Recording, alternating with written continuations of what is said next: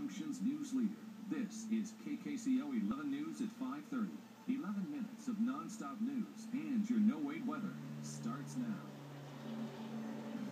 There are so many children out there that are dying from cancer every day, and they suffer.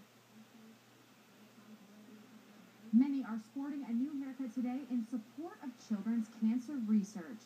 Good evening, and thanks for making us Grand Junction's news leader. I'm Alicia Gentile.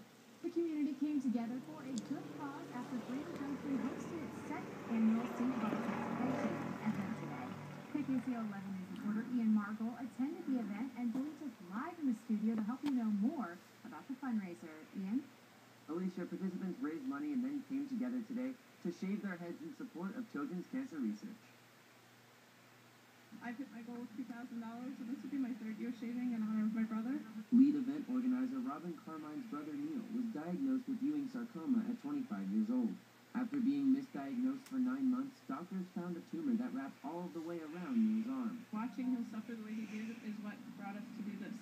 But Carmine says that her involvement isn't just about her brother's memory. Even kids that are cured and survive suffer throughout the rest of their lives, so we want to try and find even better treatments to help cure the cancer.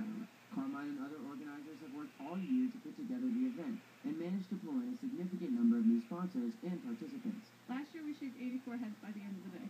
At the beginning of the event this morning, 99 people were signed up to part with their locks, and at least 20 more walk-ins showed up as the day went on. The head shaving was kicked off by Mayor Pro Tem Marty Chazen, followed right afterward by Carmine.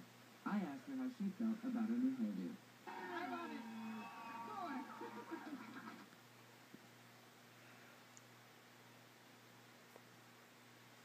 Biggest St. Baldrick's event, it took almost 6 years before they shaved more than 100 heads in a single event.